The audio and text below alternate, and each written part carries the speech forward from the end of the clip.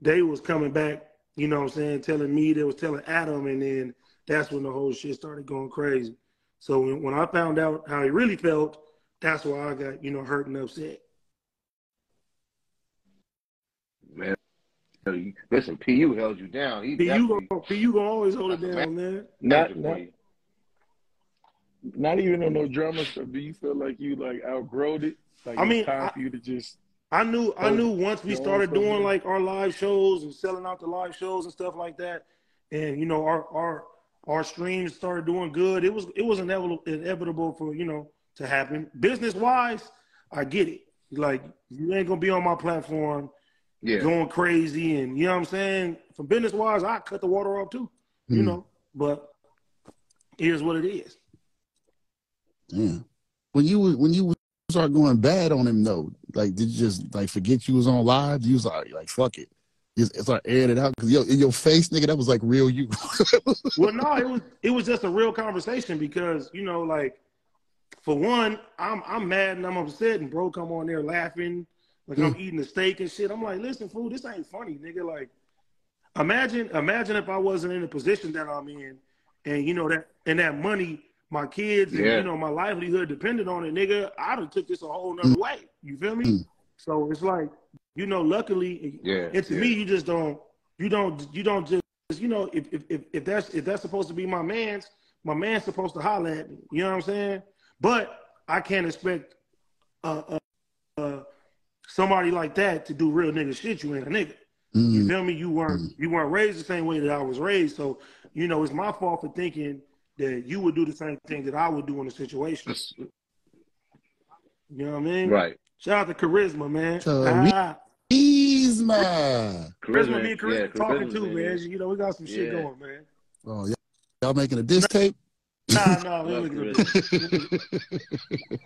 like I said, man, listen, as a man, I've grown, and I know, like, there's black and brown kids that's watching me. You feel me? And the way that I act, I can act like a nigga, or I can show them a different way. You know what I'm saying? Even though we come from all of that, I want them to look at me as a businessman, a beacon of hope, and somebody to look up to the right way and not for the wrong reasons and shit. So we ain't doing none of that extra out shit. We ain't doing none of that other bullshit. We gonna act like real men and real businessmen and hold this shit with pride and show people how to really get in there and do this shit.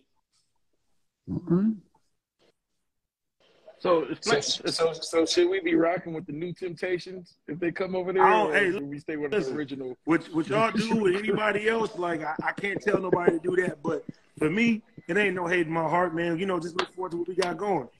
I got you. We stay with the original Temptations. Enough said. Enough said. I like the way you put it, but original recipe. We with you. Come on, man. It's a blessing, man. Hey, AD, explain to everybody what Community is, or or FIG, like the name of the show. Like, explain to everybody who's not from LA. I mean, the vibe of y'all show. Honestly, just like me and Paul's show, just like T-Rell's show, bro. We just all for the people. You know, I didn't name the company Community. You know what I'm saying? Like, I was just streaming video games, and you know, the people. I was asking them, "What you want this to be called?" And they named it that. You know what I mean? The stuff that we talk about is the stuff that they want to hear. You know what I mean? And we just for the people, man. And you know, that's been working for us. And yeah, we got more shows on the way, more personalities. And what makes it even greater is that we're not relying on celebrities, and we're not relying on rappers. And you know, some of these people are people we've known 10, 15, 20 years, and we get to put them on camera, and the people get to, you know, fall in love with them and rock with them the same way they rocking with us. So it's real tight-knit at the end of the day. Yeah. And listen, if people don't understand, like, when I say Pun, Pun is AD's manager, but best friend.